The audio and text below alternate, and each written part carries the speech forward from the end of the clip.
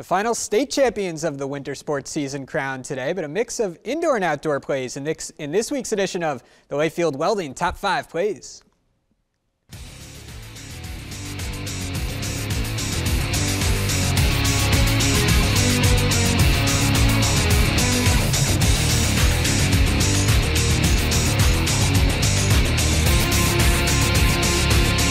Number 5, college tennis. Ohio Northern's Blake Troller handcuffed, but the quick reflexes pay off. Bears get the sweep over OAC foe Heidelberg.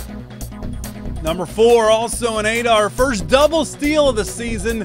Carly McKenzie takes off. Kristen Miller comes in from 3rd after the throw down to 2nd. We love the base running hijinks that we'll see the next few months.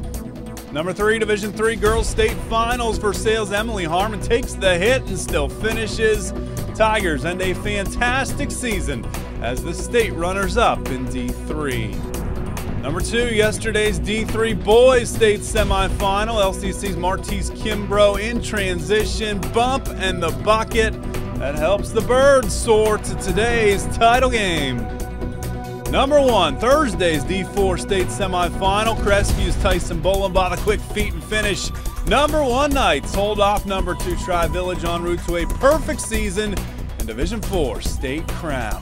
What a winter of sports. Lots more Layfield Welding Top 5 Plays next week as spring springs in full.